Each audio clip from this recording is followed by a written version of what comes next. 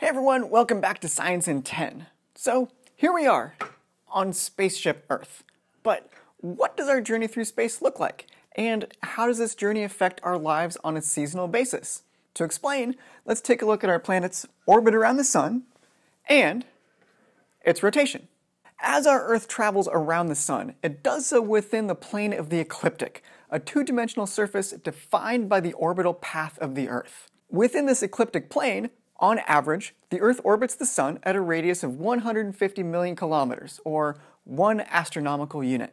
But that's just an average. It turns out that our orbit around the Sun isn't perfectly circular. The Earth's orbit around the Sun is actually elliptical. Think of it as more of a slightly squashed circle. But really only very slightly squashed. At its closest, the Earth is 147 million kilometers from the Sun. This point in Earth's orbit is known as the perihelion. And at its furthest, the Earth is 152 million kilometers from the Sun, and this point is called the aphelion. This 5 million kilometer difference is so small that it's almost imperceptible if we were to sketch out the Earth's orbit to scale. As the Earth is revolving around the Sun, it is also rotating about its own axis, once every 23 hours and 56 minutes. Wait a minute, I thought a day was 24 hours in length. Yes, it is 24 hours. Wait. Now I'm confused. So, here's the difference. A sidereal day is the amount of time it takes the Earth to rotate exactly 360 degrees, measured from the background stars, and the constellation Aries in particular. This rotational period is 23 hours and 56 minutes. A solar day, the length of time it takes the Earth to rotate so that the Sun is in the same position in the sky as the previous day, is 24 hours. However, because the Earth is traveling through space as it orbits the Sun, this rotation needs to be just slightly more than 360 degrees. And because the sidereal day is just a little bit shorter than a solar day, every 4 years we need to add on one additional calendar day to make up for this. February 29th, for a leap year. Next, let's take a closer look at our planet's rotation. Our planet's rotational axis, about which the planet spins, is a line that goes directly through the geographic north and geographic south poles. But with respect to the plane of the ecliptic, this axis is offset just a little bit.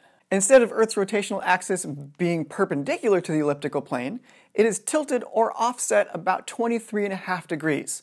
Though this offset fluctuates between 22.1 and 24.5 degrees approximately every 40 to 41,000 years. The obliquity of the rotational axis causes different parts of the Earth to receive more solar radiation than others throughout the year. Here's how that works.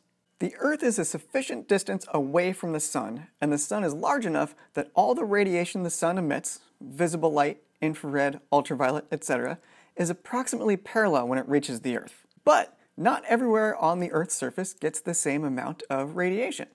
Let's compare the amount of radiation a 30-degree slice at low latitudes gets compared to a 30-degree slice at high latitudes.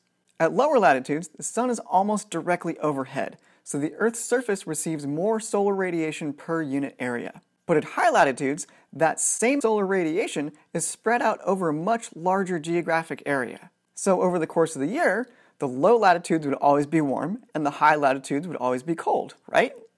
Well, not exactly. Because the Earth's rotational axis is tilted, higher latitudes receive higher or lower amounts of solar radiation depending on whether the axis is tilted towards or away from the Sun. In December, the southern hemisphere is tilted towards the Sun, giving the southern hemisphere latitudes more solar radiation and northern latitudes less, which gives us southern summer and northern winter. 6 months later in June, the northern hemisphere is tilted towards the Sun, allowing higher northern latitudes to receive more solar radiation, resulting in the southern hemisphere winter and the northern hemisphere summer. So, with that, right now, in, April, the obliquity of Earth's rotational axis is making it so the northern hemisphere is tilted more towards the Sun.